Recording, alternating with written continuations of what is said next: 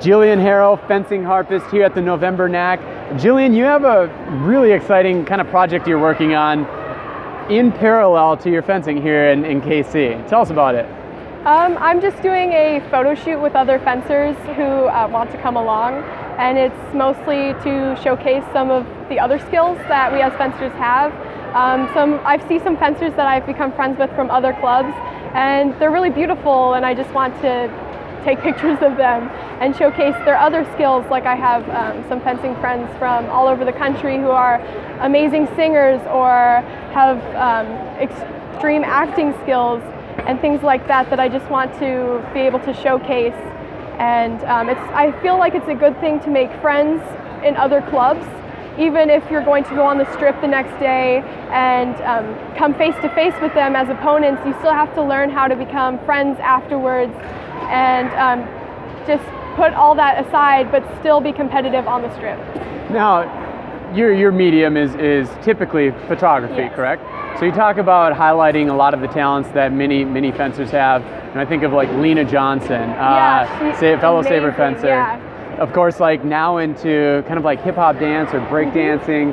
How do you capture those skills like acting or singing through your photography? I enjoy just taking pictures of how the human body can exhibit different emotions, like what Louis Greenfield has done here with how she shows the human body in fencing, or just the emotions of certain activities that you have, like acting or singing, just the facial expressions and how you express yourself, and be able to show that visually through a medium like photography. Okay, so do you have specific Kansas City sites planned out, or who are some of your subjects, if you will?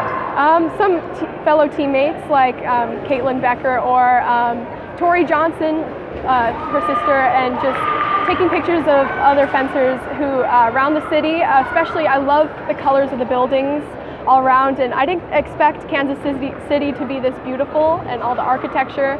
Also, it's a theater outside, and just the carvings there and the fountains, because I didn't know this was called the City of Fountains, but it's an amazing blue, and it's especially at nighttime with all the lights, it's a very good photography spot.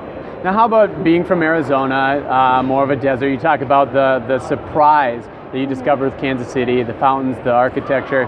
What would people discover in your hometown? In Phoenix, I'm from Chandler, which is right outside of Phoenix.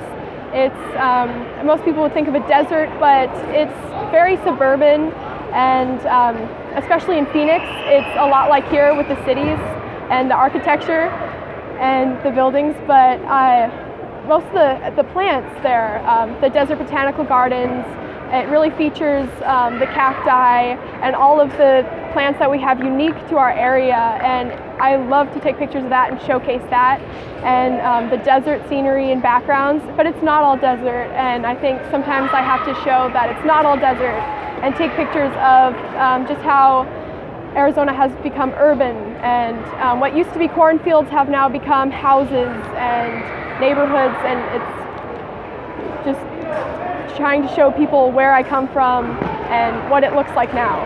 Okay, so much like your focus here in Kansas City, it's really just trying to highlight your surroundings and your environment, and the things that you appreciate most.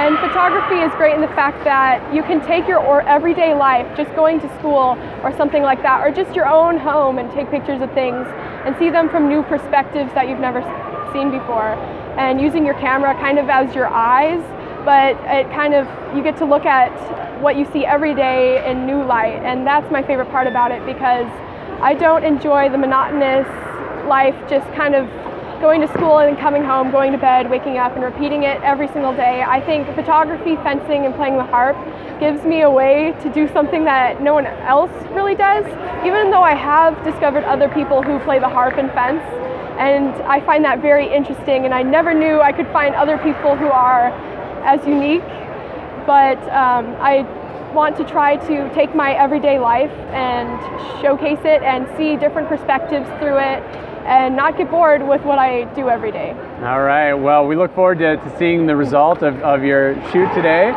Very exciting, and good luck. Thank you. Thanks, Gillian.